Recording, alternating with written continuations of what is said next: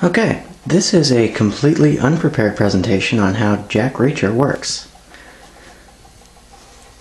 In the electronics box you can see a small Arduino Nano attached to a custom circuit board that interprets the radio signal from my transmitter to change the rotation of the motor to turn it off when I engage the weapon. The way the weapon works, the large black flywheel at the back rotates very quickly. In fact, in this current version, it actually rotates this direction. And there's a clutch in the center, these two gray wheels down here, that are on a slide. They can move up and down.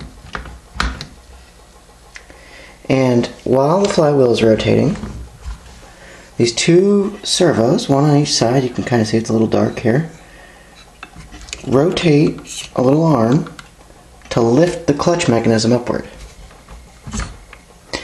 While this wheel is rotating, if the clutch gets lifted into it, it gets stuck between what I'm calling the coil drum and the flywheel. Now, once it's jammed in there, if the flywheel is still rotating, it causes the coil drum to rotate also. As the coil drum rotates, it coils. See if I can use my other hand here. It coils, which wraps this rope, you can see the little black rope down in there, around the coil bobbin, just here. And as it's winding up,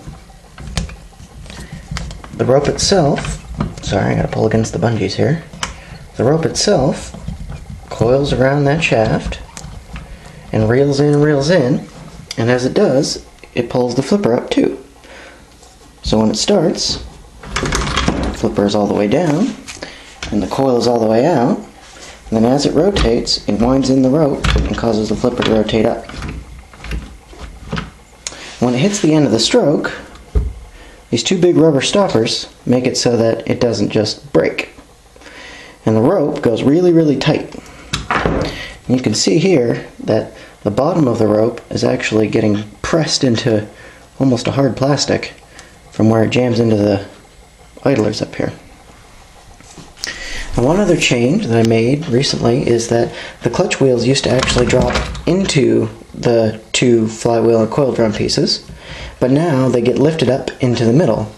And what that does is while this is rotating quickly, when they engage, it basically tries to force my entire robot to rotate around the flywheel shaft.